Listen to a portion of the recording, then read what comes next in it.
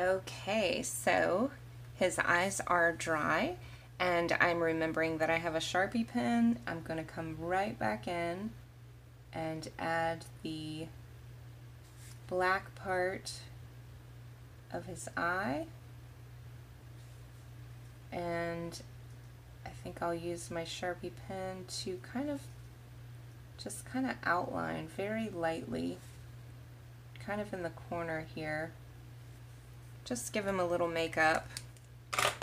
And going back to my smaller brush, and I'm going to take some brown and I'm going to add a little purple to it, which just intensifies the brown color. And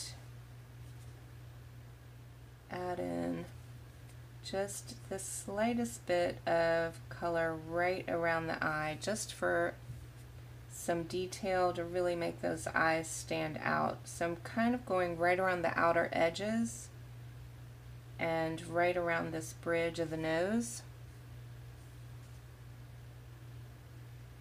Just being very careful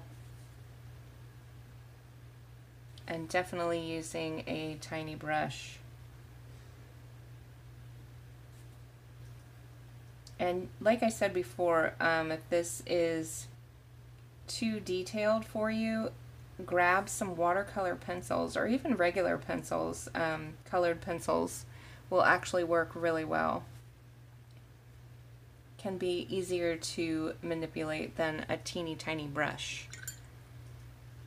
Okay, the sky is looking really cute, and like I said, you can call him done at this point. All we have to do now is add the grass.